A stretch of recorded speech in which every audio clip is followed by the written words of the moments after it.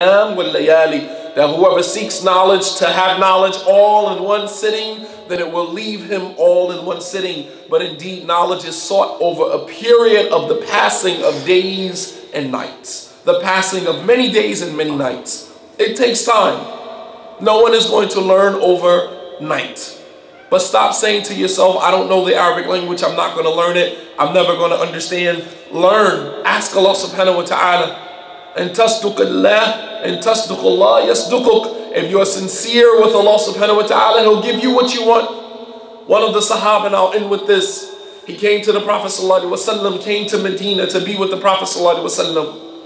And as it was his case, he used to give from the spoils of war to his companions. He would give the war booty to his companions.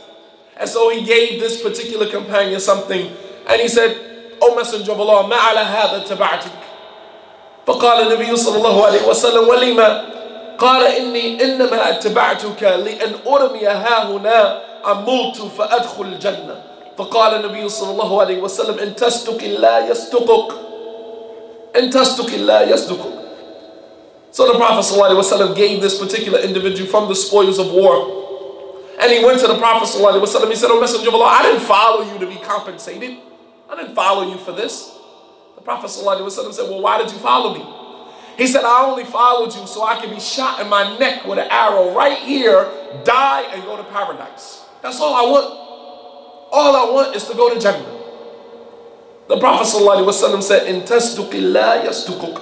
If you are truthful in what you are asking Allah for, He'll give it to you.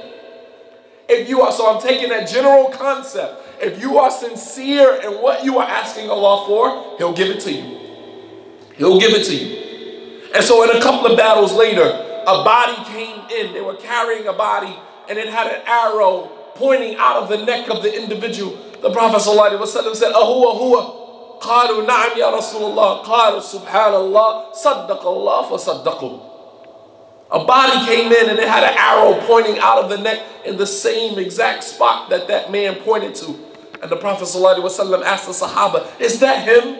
They said, yes, that's him. The same person who said a couple of days ago that he wanted to be shot in his neck with an arrow and die and go to paradise. The Prophet ﷺ, he said, subhanallah. He was honest with Allah, and Allah gave him what he wanted. He was honest with Allah subhanahu wa ta'ala, and Allah gave him what he wanted.